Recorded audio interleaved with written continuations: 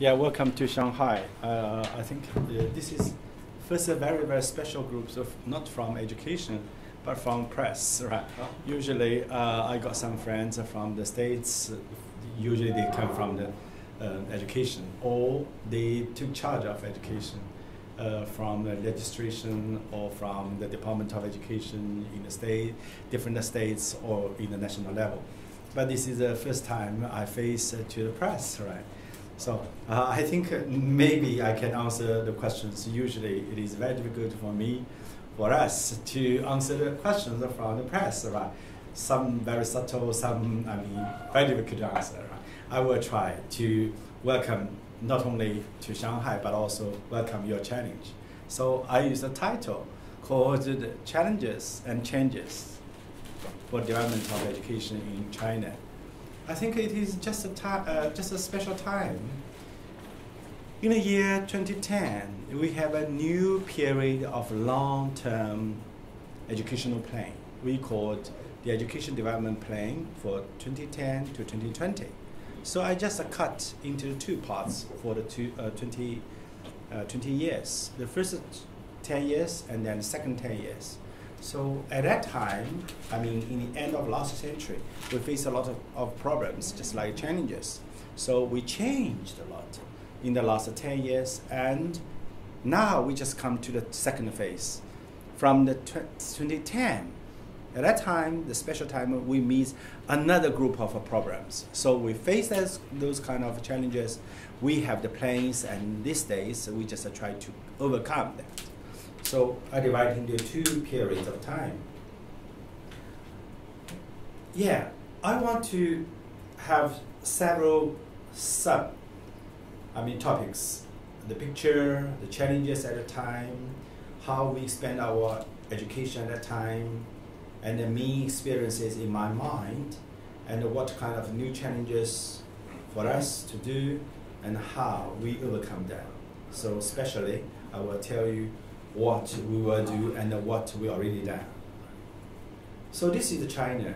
It is very large territory, population, administration. Administration is very easy to remember. 1, 2, 2, 2, should be 3, and then 4 and 5. 1 means Taiwan, very special places. It is a province, so if we put the first 1 into the 22, then 2, 2, 3, 4, 5. 2 are 2 special administration area, Hong Kong and Macau. And the 22, in fact 23, including Taiwan, are ordinary provinces. Then the 4 are metropolises directly affiliated to the central government. That means Beijing, Shanghai, and Tianjin and Chongqing. There are 4. And the 5 are for ethnic minority groups. We called minority ethnic group autonomous regions. So 5 regions like Xinjiang, Tibet, Mongolia, Inner Mongolia, and others, Ningxia and Guangxi or something like that. So 2, 2, 3, 4, 5. Let's cover all provinces. Right?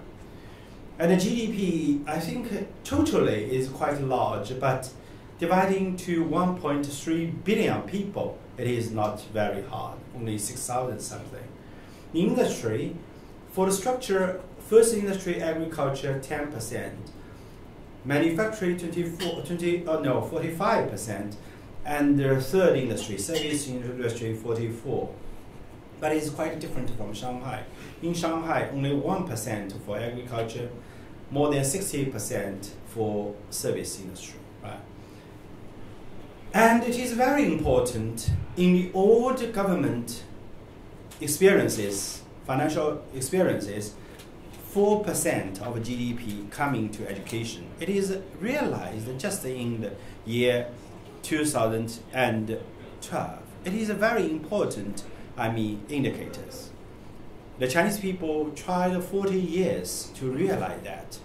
So at that time, China is very poor, so we have a lot of things to do. So the government have only usually around 3% GDP coming to education. But in China, we have such kind of saying, if you want your horse going very fast, please give some food for them.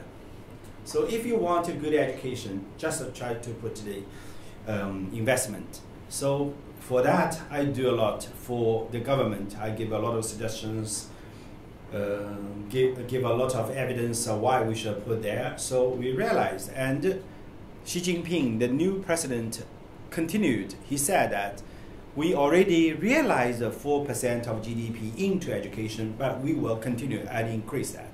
I think it is for education, it's a good news, right? So this is education. Higher education, we have more than 2,000 institutions. The PG is postgraduates, UG means undergraduates, so a lot of people. T means teachers, staff are non-teaching staff. So this is the picture about education in the year 2012, right? 2012.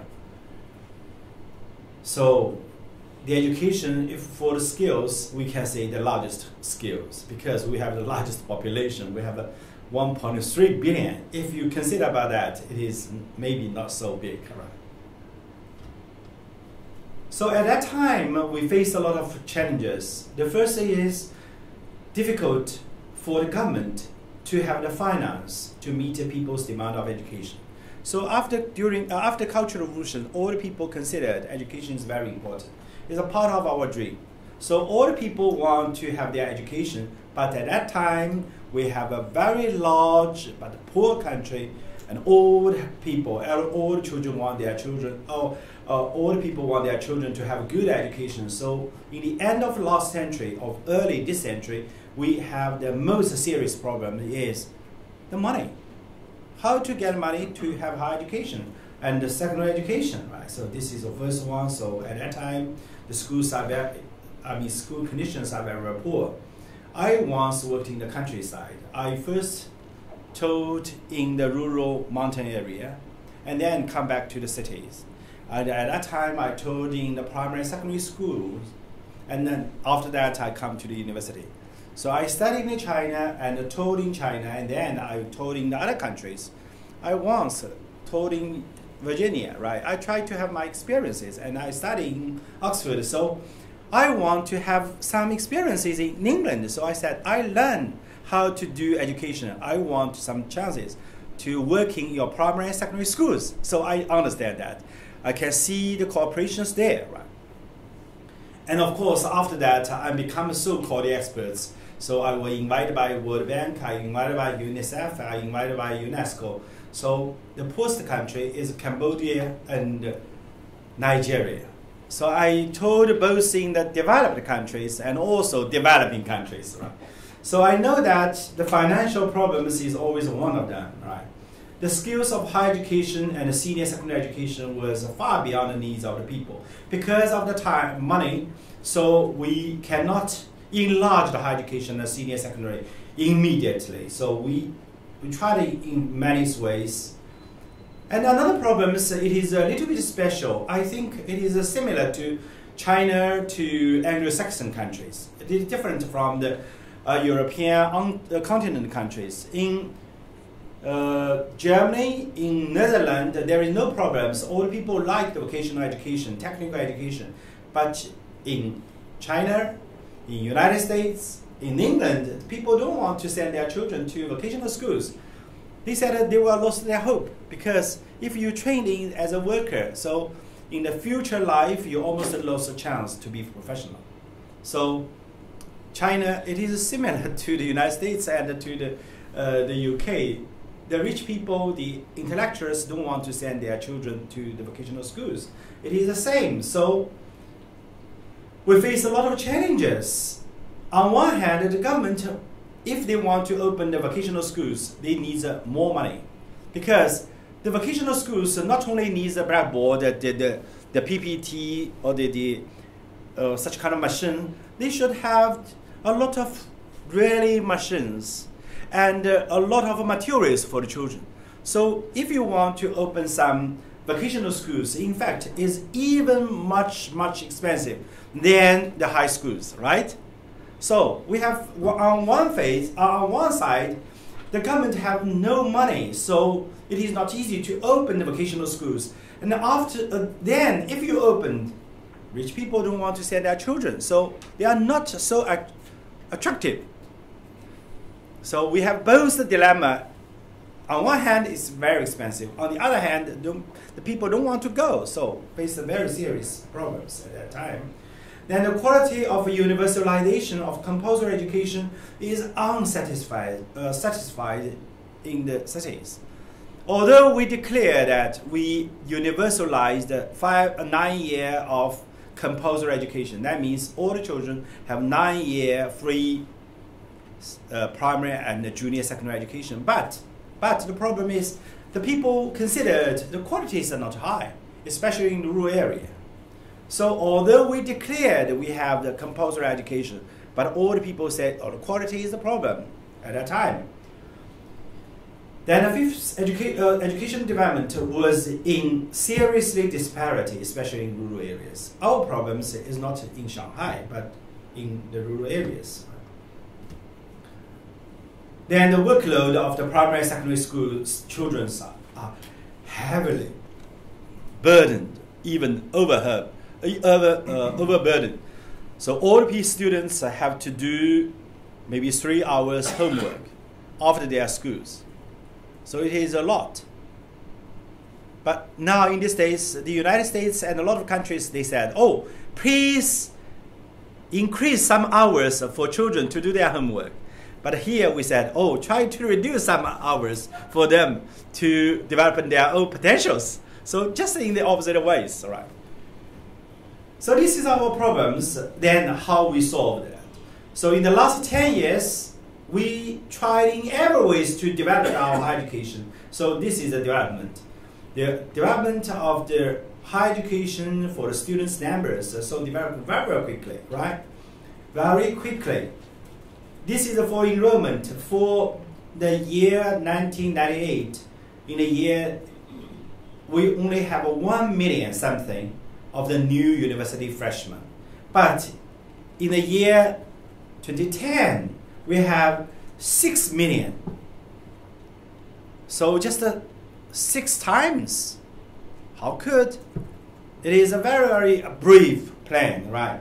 So we just jumped in the last 10 of our higher education numbers.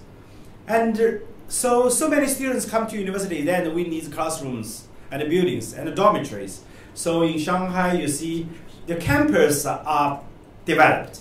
The buildings are built, right? Built.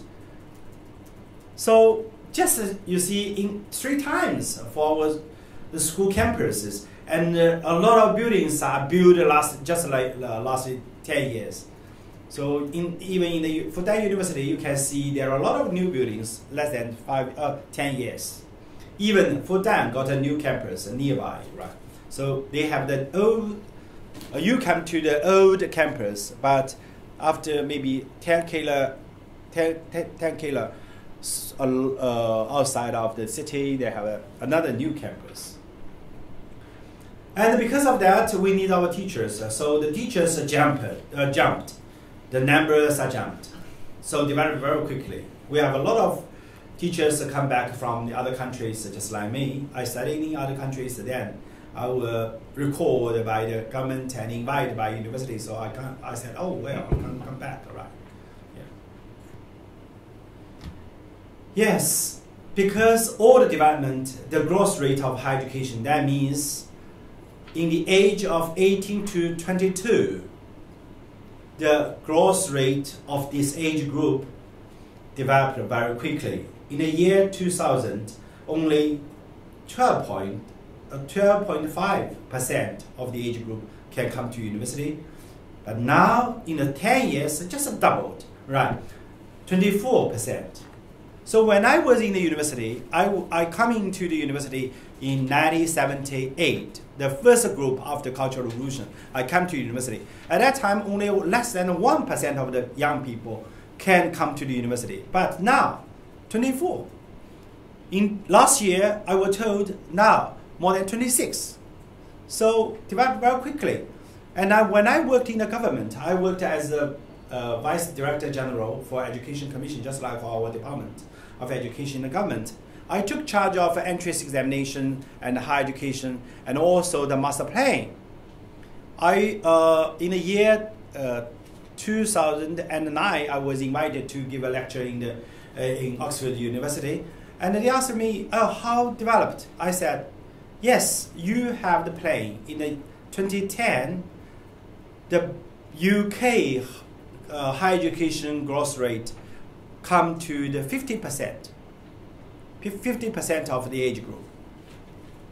Then I asked them, or they asked me, "How about Shanghai?" I said 24. Oh, China 24. I said. Yeah, and then I said, "Can you guess how high is in Shanghai?" They said maybe 30 or 40. I said, "We already come to the 65%. In Shanghai, 65%. That means in the age group of 18 to 22, 100 students, among 100 students, young people, more than 60 students can have the higher education." So develop very quickly, right? This is in higher education. Then higher education is also, we try to not only to enlarge our, skills, but also try to develop its quality, right? Raise the quality. So in the year, 1993, when the Peking University come to 1 century anniversary, Zhang went there. He said that in the 21st century, we try to have established around 100 well-known universities in the world. I mean, 100 universities. We have more than 2,000. So we can only choose some universities with good base to develop to be a high university, good universities. So we call it Project 211. That means 21st century, 100 well-known universities. And then we come to another one. In the year 98, the President Zhang said again, in the future, in the 21st century, maybe we have several world-class universities. Maybe Beijing, Tsinghua, Fudan, Jiaotong University will come to the top universities in the world. So we called 98.5. That means because the things happening in the May, the 5th month. So 98 means year 1998. 5 means the May, the month, 5th month, right? So Chinese people may be good at maths, so they always try to put on the numbers of our project 211, project 985, right? So since then on, China tried to start its development of the first-class research universities and excellent key point academic disciplinaries. I think it has some international influence. So after that, Japan also have the excellent research centers. And Germany also tried to have 9 great universities, right? Such kind of things. Just now I said something about the higher education. Then we come to see the basic education. So it is very important. The senior secondary developed very, very quickly. So when the people have their junior education, then they need the senior education. But at that time, the government is poor. But now, developed very, very quickly. See, the senior schools jumped.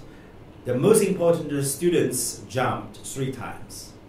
So when they have the junior secondary education, after their compulsory education, the government provide the senior secondary, and the family will ask their children to go on the senior secondary. So the senior secondary developed very quickly. So try to solve the problems that we faced just now. I said they first try to raise the quality of compulsory education in rural area. So this is important. So in the year 2000 years, we declared we generally universal 9-year compulsory education. And then try to have the boarding schools. In European countries, boarding schools almost means the private schools, best schools. But in China, different. The boarding schools, the rural area, that means for the poor children. Because in the rural areas, there are not so many people, but their children should be educated. So if they will have to commute, then many miles they have to go. So just have some boarding schools, then the children can stay there, and only in the weekend they come back. So in the remote rural areas and mountain areas, we set up a lot of boarding schools. Of course, they will be very expensive. So the government put a lot of money on that. And then we have the free exemptions, not only for tuitions, but also for the school books, exercise books. So that try to realize the real, not only compulsory, but free education. In this way, the children can be trained in the schools. So for the poor rural children, they are also given a living allowance, because when they come to boarding schools, the family have the extra expense. So those kind of expense cannot be covered by the rural peasants. So the government give them the money. Right? And they try to modernize the educational equipment. So after that, in the cities, they have all the very good buildings, but how about the children in the countryside? So we try to modernize the educational equipments. So this is try to improve the educational conditions, but the most important for the teachers. If no good teachers want to come into rural areas, then they still have the problems. So we have a lot of devices to solve the problems in the countryside. So since then, we have the teacher certificate. So if you want to be a teacher, you have to have the license, including what to teach and how to teach. You should graduate from the related subjects. If you want to be a physics education teacher, you should have developed from the physical department, physical science departments, right? And after that, you should not only know what to teach, but you should know how to teach. Then maybe you should have the educational degrees or education certificate. So from that year, the first year, the whole nation needs a teacher certificate. But before that, 10 years ago, Shanghai had the first. Shanghai usually try to do the first step. After 10 years, China will do that. Then in year 2006, we have the special working place teachers project for the rural teachers. So after graduate from the universities, some university students want to be some volunteers and working several years in the countryside, but they cannot devote their whole life there. So we should have special places. Let the young graduates to work there for several years. After that, they can come back to cities. So in this way, more and more graduates come to the rural areas. Then in the year 2007, we have the tuition-free student teachers education. That means if you want to be a teacher, when you come to university, you can get a free higher education. Usually usually in the country, higher education you should have the paid tuition fees. But if you are student teachers, you can get a free higher education. Of course, this is also trying to encourage the people to become the teachers, right? And in the year 2008, we have the requirement. When you to be a you're already a teacher, you should have the service training. So in the first 5 years of the new teachers have to spend 360 hours to be trained in service training. In the weekends, in the summer vacation, in the winter vacation, you have your training. So in this way, you improve your teaching, and the government will pay the in-service training. When you have the training programs, the government will give the universities or other training institutions the money for the teachers, in-service teachers training. And after that, maybe you trained, you get high degrees or certificates, then you improved and you raise your income. So the salaries were going on. So I think when I came to Canada, they said, oh, it is impossible in our states. We have the problems. After work, how can you ask me to do the in-service training? Right? Why we should go that? So then I tell them, here we can. Because the central government and the local government will pay you the training fee, the tuitions. And after that, you got a certificate and improve your teaching, and you can improve your income, salary, so why not? So I think that this is very important. So your Ministry of Education, I mean the Department of Education, asked me to write a report to them. In the United States, in many states, they have no professional letters for teachers. They said, we are professional. So we are in the teachers union. How can we have different levels? They said, we are professional. We have professional awareness. I don't think it's a good way. Because after they are 40 and maybe 50 or something like that, they said, oh, I'm very skillful in teaching. But they did not work very hard. Or say, maybe they did not improve their new teaching methods, right, approaches. But ours, we have the letters. You have a lot of letters to go. They said, how can? We have no such common tradition. I said, oh, I give you a question. Professors in the universities, whether they are the professional or not. This, of course, university professors are the professionals. Then I asked them, why university professors, they can assistant professors, associate professors, the professors, and the full professors. Why they can have their letters, professional letters? Why we primary and secondary school teachers can have no professional letters? If you have the letters, if your social status is much higher than now, and your salaries will raise, why not? And in this way, the government paid them more money, and the students are the final beneficiaries. They get a better education, right? So it will be good. So we have such kind of things. Of course, also in Shanghai first. We began in 1990. After 10 years, it is succeeded. Then the central government said, yes, now the whole China should do. And if you want to get a promotion, you should have another 540 hours. So, of course, we reform our curriculum and teaching approaches. So we have 3 rounds. I don't want to teach too much. And we have 3 waves from the universalized or centralized curriculum to individualized, the innovation-oriented curriculum. And we changed our curriculum, we changed our teaching approaches. Right? So we get something. So after 10 years, we got a result. Shanghai joined the PISA in the 3-year program of international student assessment. It is organized not by Chinese people or by the Western people, right? By OECD, Organization for Economic and Cooperation Development. I think it is a club, a rich club.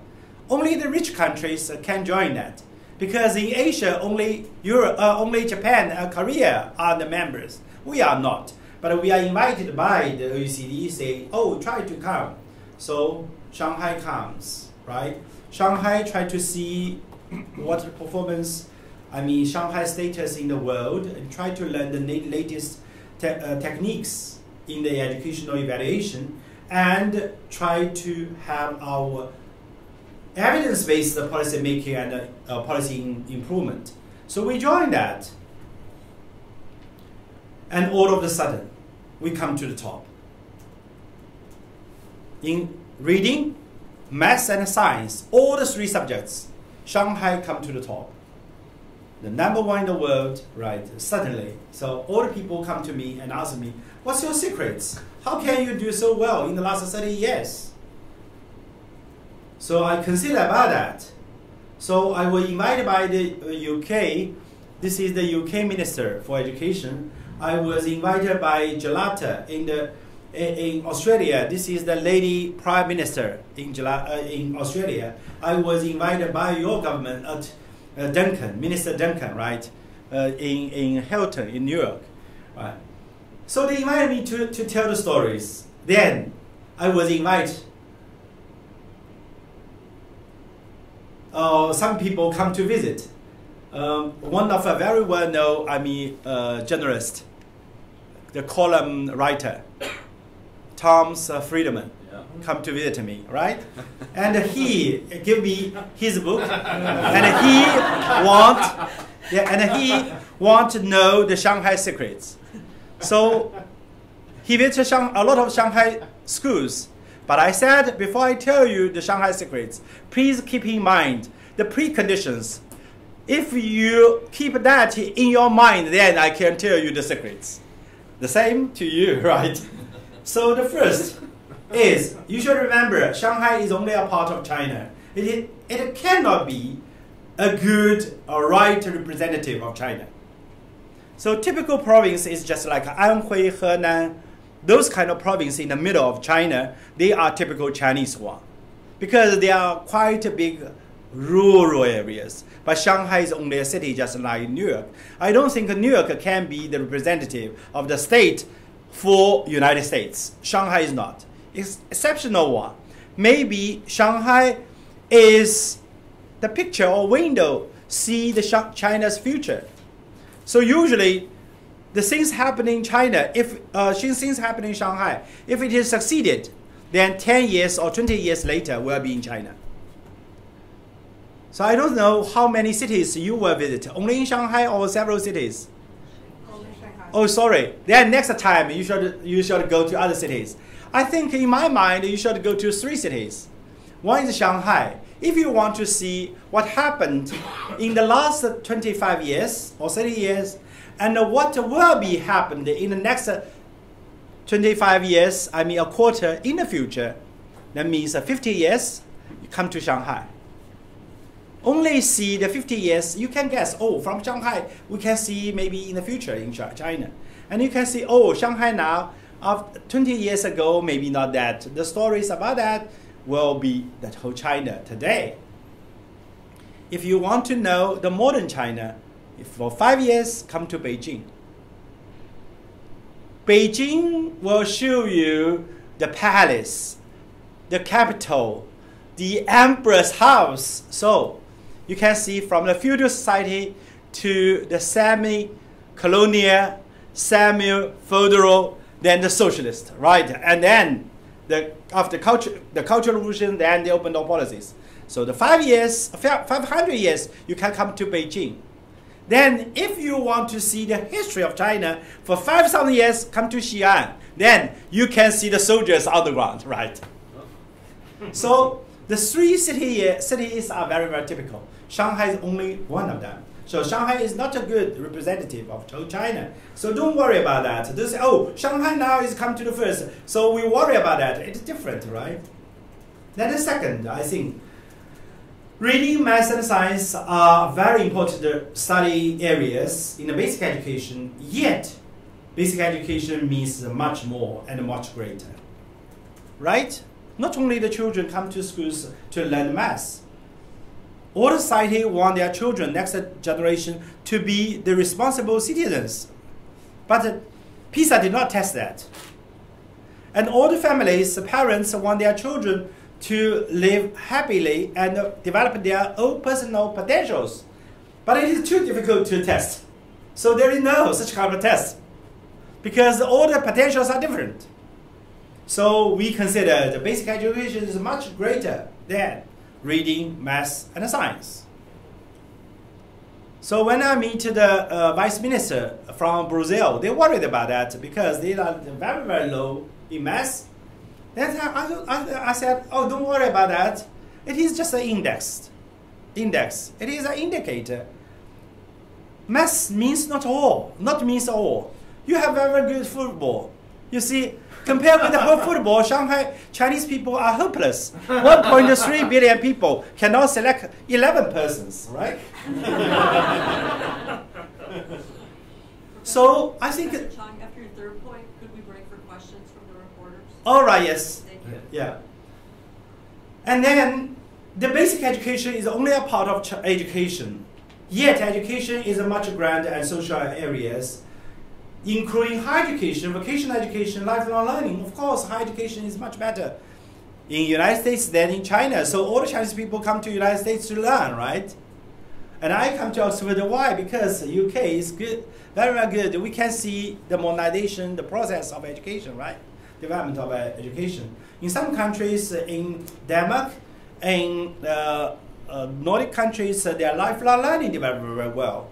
And in Germany, in Netherlands, their vocational education is very well. So we just start in the basic education because we still should keep our eyes open to learn from the world, right? So Shanghai come to the top, yet we should remember PISA is not the Olympic Games for gold medals, but for the policy making and the policy improvement. We can see our blindness, shortcomings, problems, the areas we should reform, right? So I think we should remember that. So after the PISA, so we learned a lot of things and we are really, really excited. Then now we can have a choice. You can ask questions or I can give you the secrets. Okay, maybe several questions first, then I give you the secrets. Okay, please. What's the situation like for immigrants here? Are immigrants allowed, to attend school? If so, through what age? If so, what sorts of immigrants?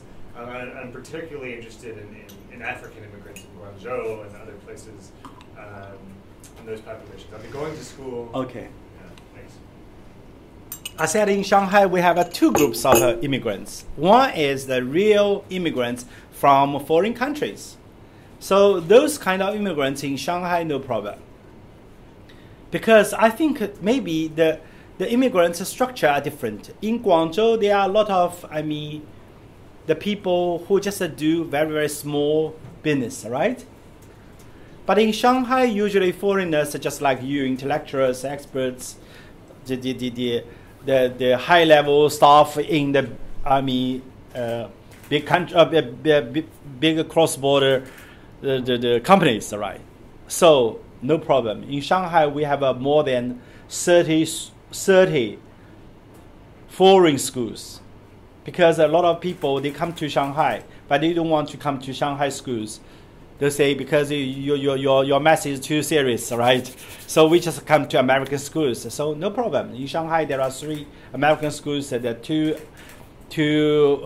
British schools. They have a school for Germany and French people. And of course, the local schools, they absorb some foreigners. And they have the advantages. The local students, they come to school just nearby. So the students in this area, they should stay in this area. You cannot say, oh, that school is very good, we send to that, because we should keep the equal. But if you are foreigners, no problem. You can choose whatever you want. So this group we call the international migrants, no problems. Another group we call the domestic migrants. That means they come from different provinces. They have different dialects. They have different behaviors. They are poor. Their fathers, usually they are peasants. Farmers. Now they come to try to find jobs in China, in Shanghai. So they are very, very special migrants. They are not from other countries, but from other provinces. Then in Shanghai, we try to give them very good education. Because this group, we considered not only for their personal human right, their right of development. You should give them education. Another thing is, if the society did not give them the good education, then you, yourself, after 20 years, you have the problems, right? So I was invited by the Brazil government and also Mexico government to solve their problems, because there are a lot of domestic migrants from a rural area to the big cities in Mexico and Brazil. Now they have the security problems. So in China, in Shanghai, we already see those kind of lessons. So we should overcome them. So just try to let them to have good education. So although we come to the top 1 in the world, in the test 2012, we have already 26% children who take the examination are the migrants. That means the domestic migrants. So they still come to the top, so it's good. But I still said to the government, it will be a serious challenge. Because in that year, in the 2012, in the primary grade 1, primary school grade 1, that means really kids, more than 52 belong to the domestic migrants. The local students only 48. So our city is jumped very, very quickly. When I was in the university, Shanghai only 13 million people. But after 30 years, how many you get? We have 24 million in Shanghai. And also every day, 5 million, not 5 million, 0.5 million. That means 500,000, right? 500,000 are floating. So this is the city situation. 24 million, almost as Australia, plus another 500,000 people. But part of my question of, I mean, of the tens of thousands of African immigrants living in Guangzhou and other places, you're saying, I mean, they're here doing business, and theoretically, for short periods of time, many live. Yes, yes. You're saying their kids go to school, local school. Yeah. So, I mean, in Guangzhou, I'm not very familiar with the situation, but I'm sure the city have to offer them the chances of education. It will be the same problem. I don't think those Africans will come back. Most of them will stay in Guangzhou and China. If you did not give them the development chances, they will be your burden of the cities. So, both for the personal individual, benefits, also for the city's benefits, both of them, as in my mind at least, you should give them the education. Right, please. Can you talk about the social problems and social challenges that arise from these migrants coming to cities like Shanghai and not having the job opportunities that they are increasingly demand? What is it going to be like in the coming years? Is this going to get worse? But in Shanghai, I don't think it will be worse. In fact, Shanghai now needs more people. Because when the people getting rich, they will come back into their hometown. Because in here, the living conditions are maybe not so good. And then after they get some knowledge and the techniques, they come back to their hometown to open their own small business there. So in these days, when the cost of living and the cost of the social cost will getting higher and higher, more and more young people, they just try to do the work for several years and then come back. So in Guangzhou now, they just try to attract the rural people to the cities. So in this way, that means almost no employment problems. And then if there are no employment problems, they will be secure. And then we pay attention to their children, right? Yeah, please. Let's ask you about corruption. So I read that at Fudan University, there was a sweep of corruption and the president resigned. And in talking to people here, it sounds like the education sector is being targeted specifically for corruption. So I wanted to ask you, is that because there's been such growth and such progress, perhaps it's been a bit unbridled? What do you attribute the corruption to? Oh, yeah. I worked once as a university president. Maybe looks very young, right? Can you guess my age? 25, 40. I'm now more than 60.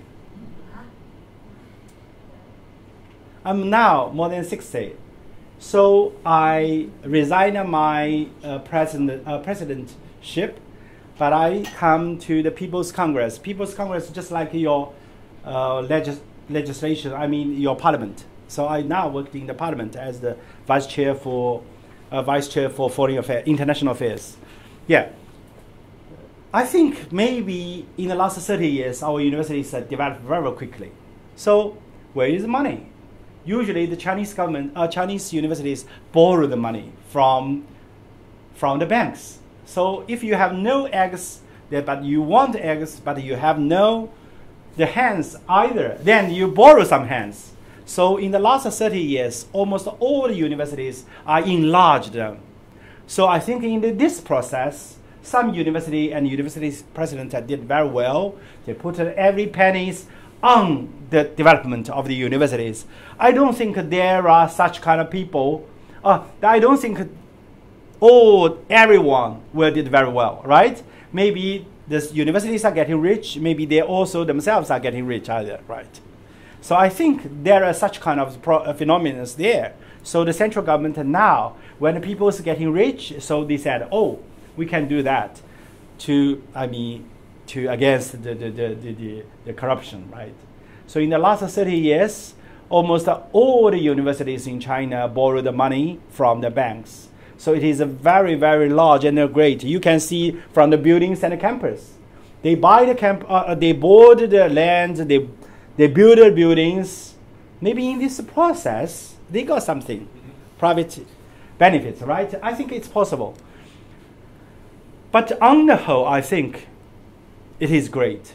Just like in the history of education, there is a very, very important lessons from the United States. They called land-granted universities and colleges, like Texas A&M. They are still there. Cornell, the part of one part of Cornell is given by the state, New York State. So like that, it is a very good lessons and the models for the world. How to develop the universities. You can give them some land to the universities. They can rent it. They can build a house on that. Even they can sell some lands to build their universities. But in China, especially in the cities, we have no land to buy, to sell. The government cannot say, oh, I'll give you some land. So we have to buy. Buy, how can you buy? You have no money, no problem, borrow money from the banks. So the World Bank and Asia Development Bank, invited me to give the lectures about how we do that. Shanghai Normal University is one of the first university who borrowed the money from bank and opened a new campus. Right?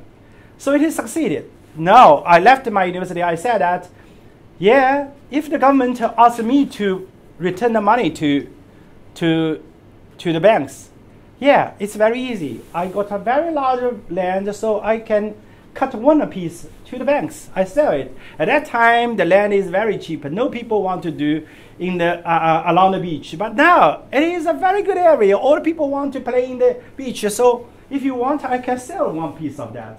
But the precondition is, please give all the land to me. Then I can be the landlord.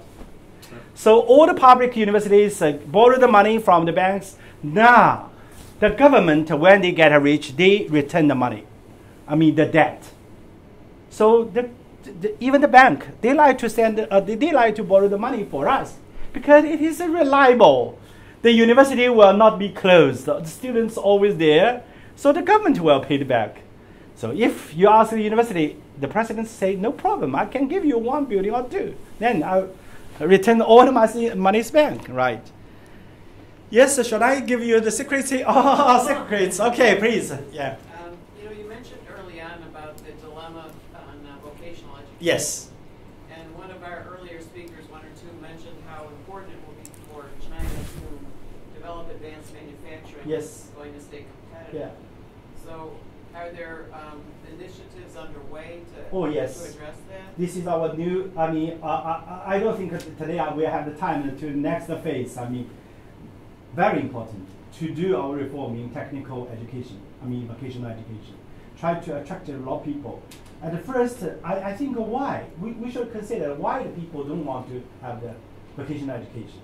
That means they will lose their future, right? For the families, for the children themselves. So, at that time, our vocational education means the secondary vocational education. That means even in the senior high school, you learned a lot of very concrete skills. So you learned those kind of skills, you become the workers in this area. Then after maybe 20 years, the industry is not there. The skills you learned is useless. Then you have no future. Then you become the middle age. You said, oh, it is very difficult for me to learn new things. So they worried about their future, in fact. So we get related with the senior secondary vocational education with the high education. So we considered even the general education from primary, then secondary, then higher education. Can we have the secondary vocational education and high vocational education? So we just changed from a special level of secondary education to a column, to a system.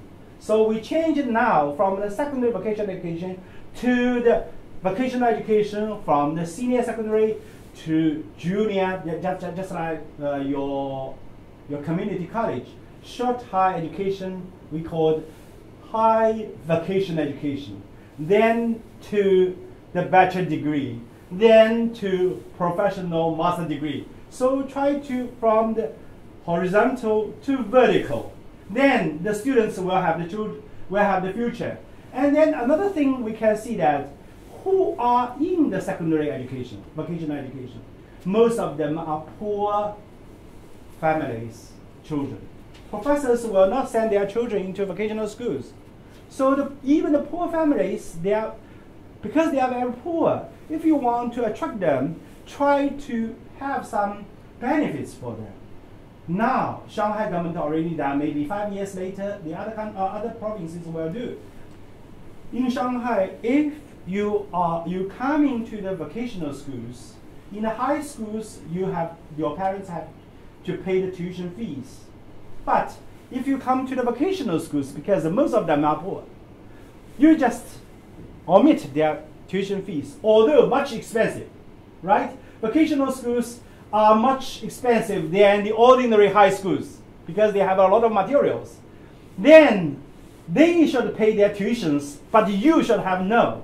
Even the poorer, we can get your grant. In the lunch, we give you free charge of lunch, right? A free lunch for you. So in this way, to help the poor, attract them into the vocational schools, and give them the future. Not only give them job training, but give some basic knowledge for them. So now it is already in Shanghai, have the result. I checked PISA in the year 2012. I get all the vocational kids' scores out. As a special group, our children in vocational schools, their math scores in the world are just number 6. Shanghai is number 1. The vocational schools are still have very high scores for their children. So in Shanghai, we do it this way. These two ways used together. One way to put it as a level to the vertical. The other way to give them more special financial support. Shanghai succeeded, so I believe that China will do that after several years. Of course, they're based on the money, so when the precondition is the central government is getting even richer than now, right? So we will do that. How about the secrets? Oh, right, I give you. Very easy to do that. Yes, I still have the time. Because at 2, I had another meeting, right? So for your memory, Chinese people are like to memorize something. I said only 4 plus 8. 4 are traditional. That means the whole country, its culture. Then the modern ones are 8. They are new devices, right? So first of all, traditional ones. So I invite. Yes, I will invite the Confucius. All right. So in China, all the families have very high expectation in education. We have many stories and legends. From a rural family, of course, there is no rural families, to the farmers. They pay much attention to the education. Just like the people, they believe that if you come to the United States, you can your freedom. If you come to the United States, you are getting rich. If you come to the United States, then you will be happier. So a lot of people in the world, they come to the United States. But in China, we believe that if you have a good education, then you will become something, right? So this is the first one.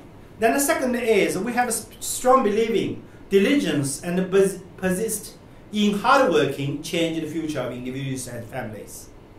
So we have a lot of stories. For the first one, had high expectation.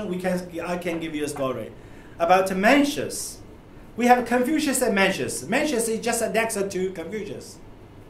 So there is a story said Mencius' mother changed her house, her home, into three times.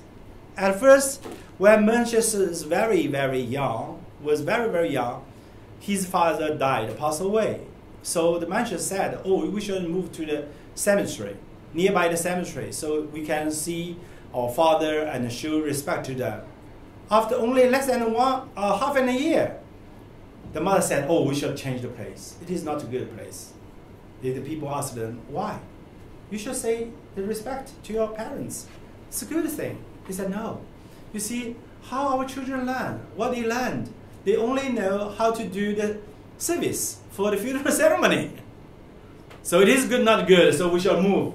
Then the people asked them, "Then what you should learn?" The parents said, the mother said, "Oh, we should learn the communication with the people, live the life, so they can become useful people to the world, to the society."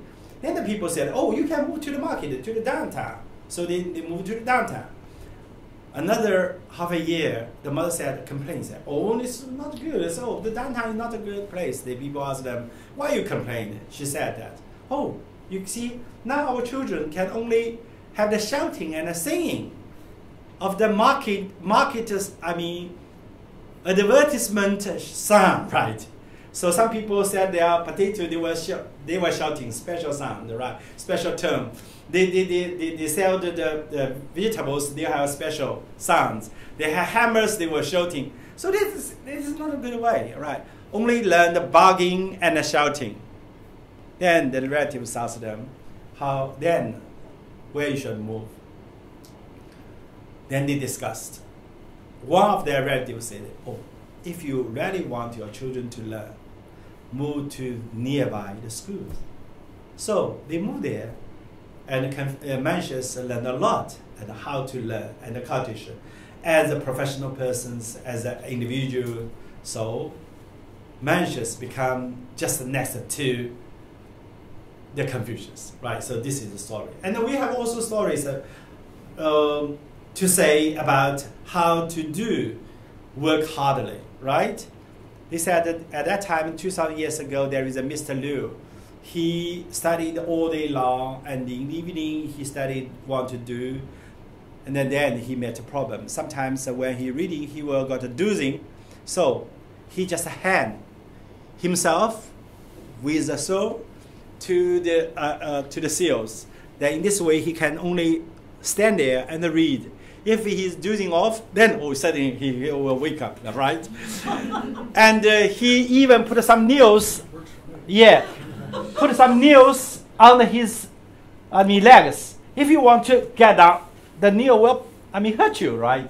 So in Chinese we say 头悬梁锥刺股, and then he became the prime minister in Han Dynasty. So we have those of the stories. Yeah, even we come to the Einstein, we still said, all the teachers will say the stories about Einstein to our children, because a lot of students like to know the foreigners, experts in foreigners. They said 99% of the, how to say wet? How to say 汗水啊? Sweating, right? 99% of the sweating and 1% of the genius, and then the talents. In China, we just, cultivate our children in this way, right? Then third, we have a very important, we pay very, very much respect to our teachers. We said teachers as the parents. Because in this years, now in modern society, we call the 老师 means teacher. 老 means senior. Still show the respect to our teachers. But in old days, teacher means 师傅. 师傅 means teacher as your father. So I invite Confucius here. Confucius is our teacher. In China, we said he is the Chinese teacher for 10,000 generations.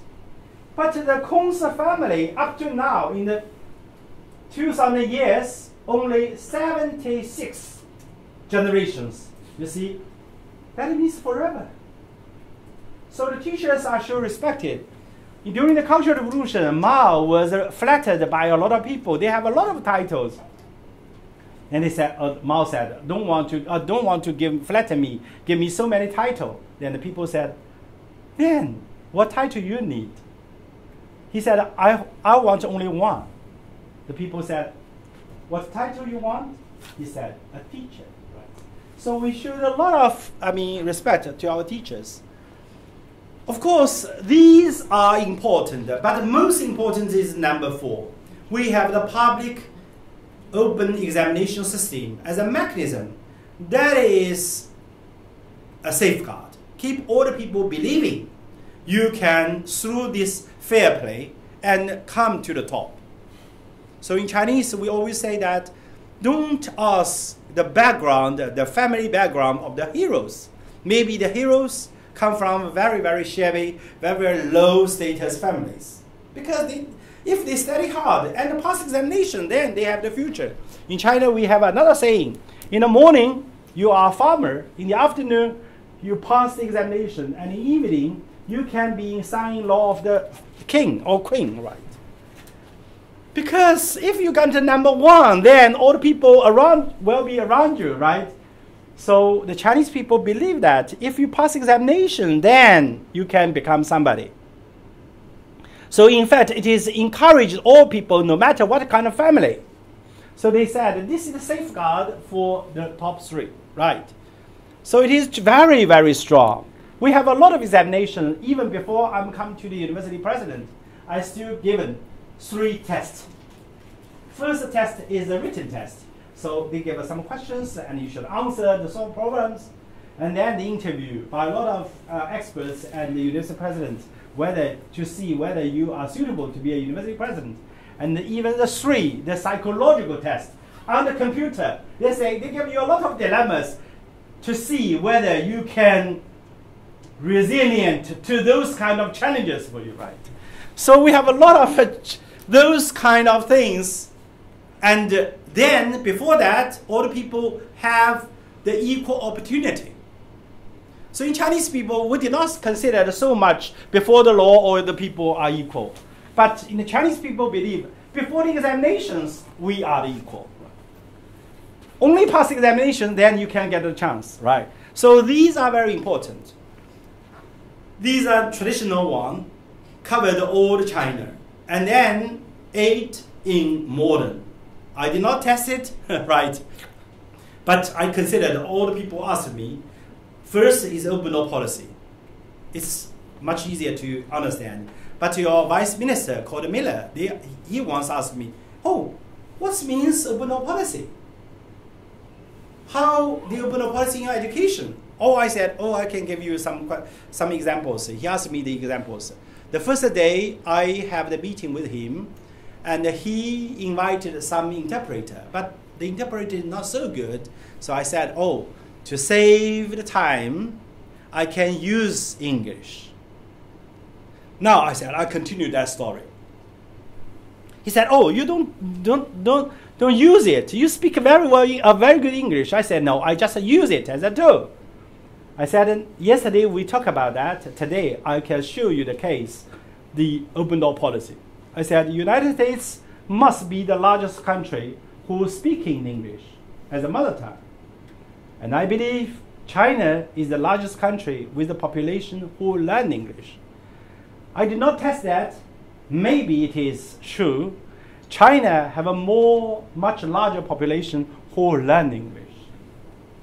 From all the schools, from the primary one to the university professors, have to pass examination in English. This is our open policies. Why? We want to learn the new, latest, approaches, experiences, and knowledges from all the countries. Right?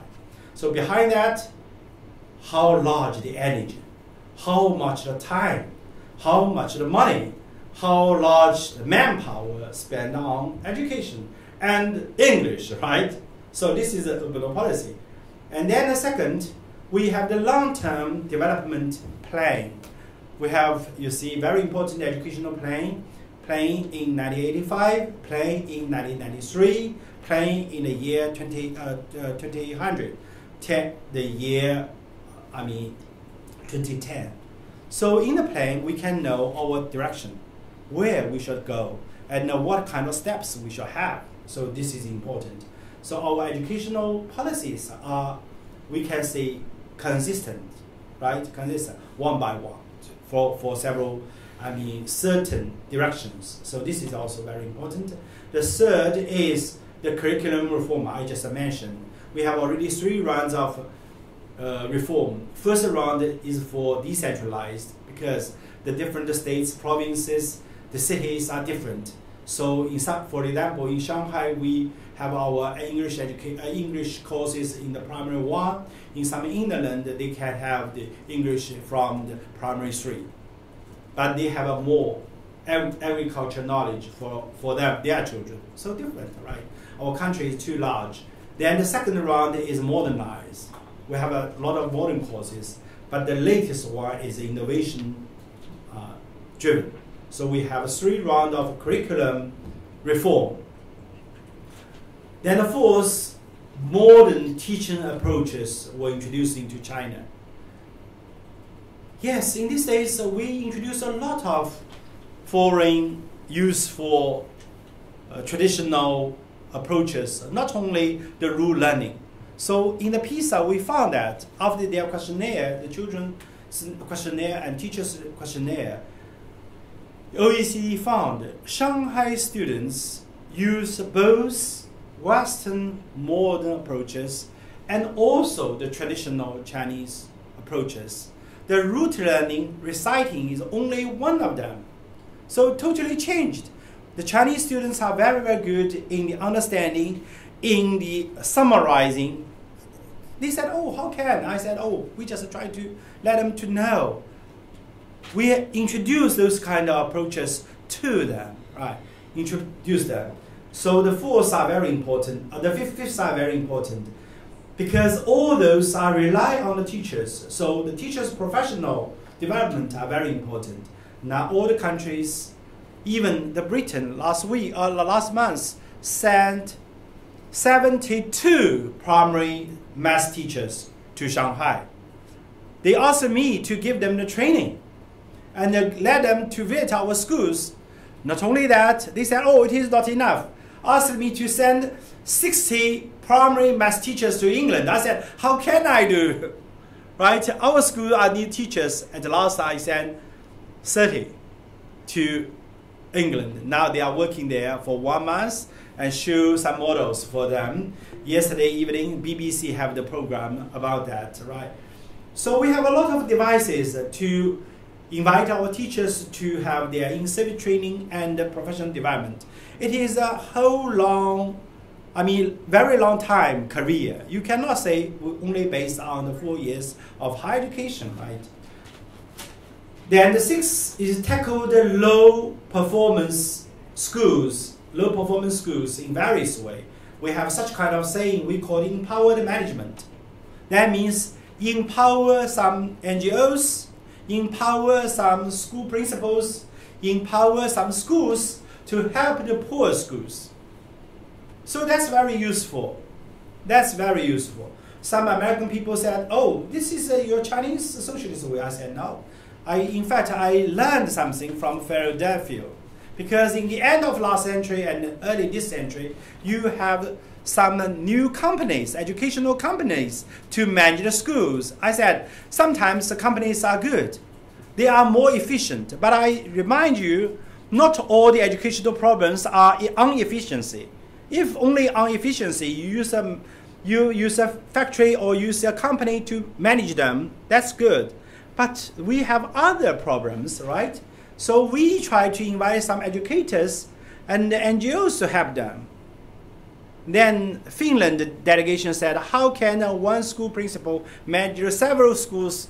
I said, it's easy. Your Nokia control all the country, all the world, right? I have a lot of branches. Some businessmen can manage many, many branches. So some good school principals can manage their own schools good, well, and also to give some suggestions, advices, and train the teachers, their schools, into our own schools, so we can share. So we have a lot of lot of such kind of devices. Even I said that some officials in the United States asked me, how can you tackle the bottom? We said in China we have such kind of saying, if in the river the water is going on, rising, then boat will be even higher. So I believe that.